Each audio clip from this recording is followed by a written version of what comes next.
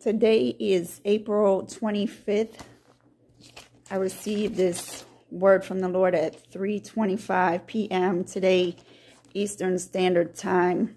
Before I get into what he said, he wants me to read from this particular scripture. I'm going to be reading from the English Standard Version. This is Matthew chapter 23, verse 25. Woe to you, scribes and Pharisees, hypocrites!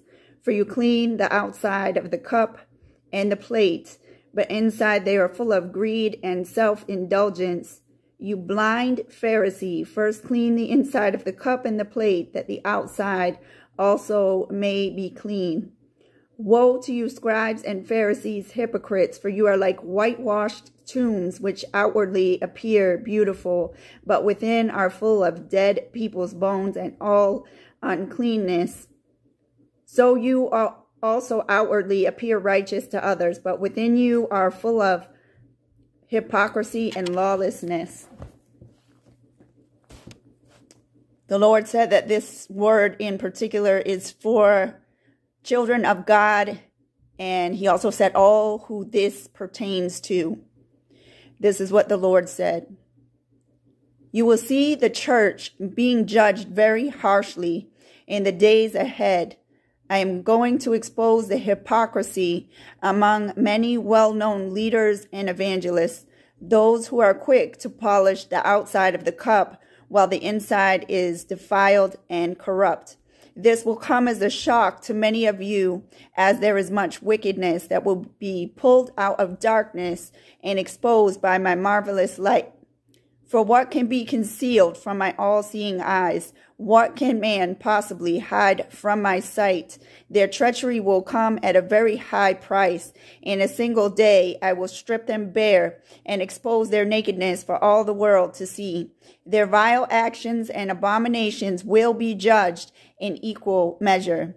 They will receive no more and no less than their actions deserve.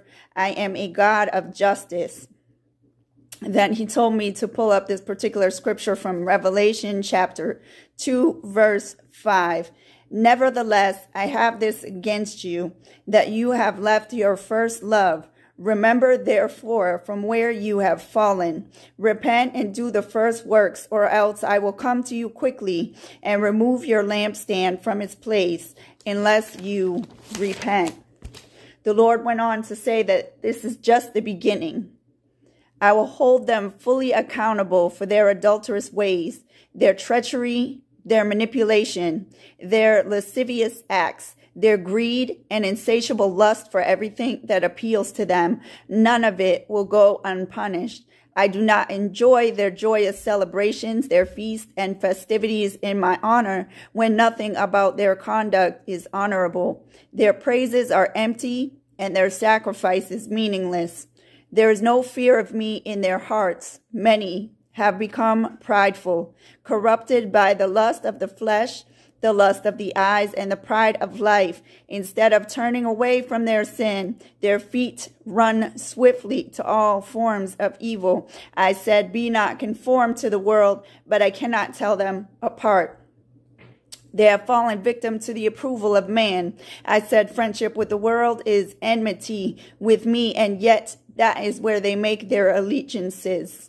They parade around in long, flowing robes, robes of extortion, robes of greedy self-indulgence, robes of treachery and lies. The truth is not in them. They are on the broad road to hell and know it not. Their self-righteousness is a stench in my nostrils, a blind and lame animal placed upon the altar. That is the sacrifice they offer up to me. Should I be pleased with such a defective offering? They are the blind, leading the masses into a ditch. The glory they give me is theatrical and rehearsed of falsehood. Everything they do is for the applause of men. What vanity lives in their hearts. They are worthless shepherds, leading my people straight to hell with their strange gods and their many idols. They think that no one sees their filthy abominations, but I have seen and I will repay, says the Lord. Vengeance is and will always be mine. As always, don't take my word for it. Take this back to the Lord in prayer. Get in your word. Ask him to confirm what you have heard today. We are told to test the spirits, and I would encourage you to do that. I pray that all of you will have the discernment you need to make a decision about what you've heard today, especially if it pertains to you.